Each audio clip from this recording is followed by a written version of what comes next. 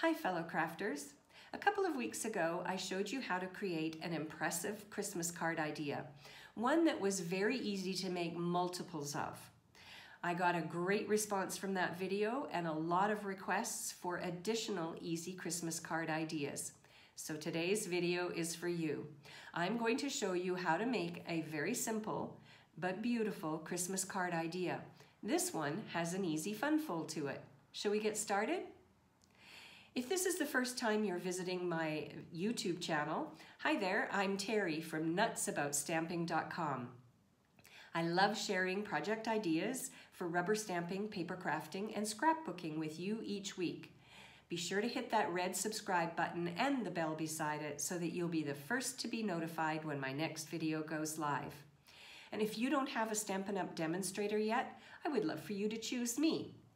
I will link to my online stores in the description box under this video. Now, let's get going on this easy fun fold.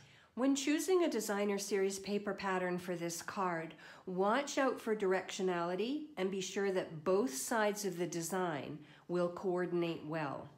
Many of the color schemes and tree images in the Walk in the Forest designer series paper pack make this paper a natural fit for winter crafting. You can use it to accent your holiday cards, which we're going to be doing here today, but you can also use this paper for gift tags. But again, I want to caution you, when you choose the design, make sure that both sides coordinate well. I want to start off by making a couple of elements that I'm going to use on my fun fold card idea. And I'm going to start off by creating a phrase using the Brightest Glow stamp set.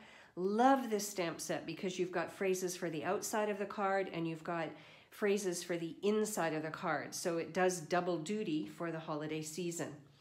I've chosen the Merry Christmas image and I'm going to ink it and stamp it down using Pretty Peacock. I particularly like the font of this phrase, especially for the holiday season. Now I'm going to use my Something Fancy dies, and I've chosen this die and I'm going to die cut it out. The next thing I want to do is take a strip of balmy blue cardstock. I went completely blank there for a second. And I want to emboss that strip using one of the the Basics 3D embossing folders. This one looks like it has a little bit of like a snowflake image in it, which will be perfect for matching up with the A Walk in the Forest designer series paper. So I'll go ahead and I'll emboss this strip and I'll be back in a moment. Okay, I've got those two elements ready for the front of my card, and now it's time to make the fun fold. My card base is also going to be balmy blue, and I have it ready to go. What I want to do to make the fun fold, which makes this so perfectly easy, is I want to score it at the 4 1/4 mark. So 4 1/4, take the scoring blade on your paper trimmer and score it, and that's it. It's a simple, easy fun fold. Once you have your card base all ready to go, you want to take your bone folder and you want to burnish the score line so that this fold stays shut. Now, the next thing we're going to do is we're going to take a strip of the Walk in the Forest designer series paper and we're going to use it on the front of the card. But then when we open it up, you can see that there is this corresponding pattern on the inside, which is why I said initially, be careful about the designs that you choose because you're going to see both sides on this designer series paper. So what I'm going to do is I'm going to take my multi-purpose liquid glue and I'm going to run some glue down just on the edge of this fun fold, and then I'm going to adhere this designer series paper down on top like that. Now the next thing I want to do is take this embossed layer and I want to add it to the left side of my card, and I'm going to adhere it down also using multi-purpose liquid glue. Now I am all about contrast, so the next thing I want to do is add this little strip of Pretty Peacock to the front of the card as well.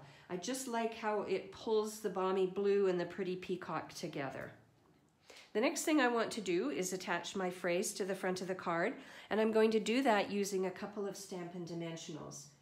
And I think I'll put the phrase towards the bottom, but still in a prominent spot. It's looking beautiful. Would you like to see another Christmas card idea? Then why not watch this video next? Now the final thing I want to do is use some of the adhesive back gems to add a little bit of sparkling detail to the card. And there we go. I have a beautiful and very easy Christmas card idea that I am very happy to send to my friends and family this year.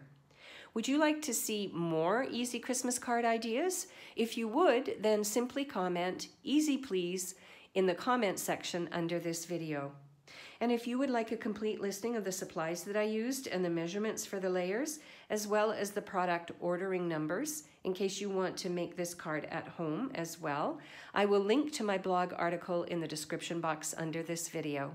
I'm Terry. I am nuts about stamping. I'll see you at the next video. Bye for now.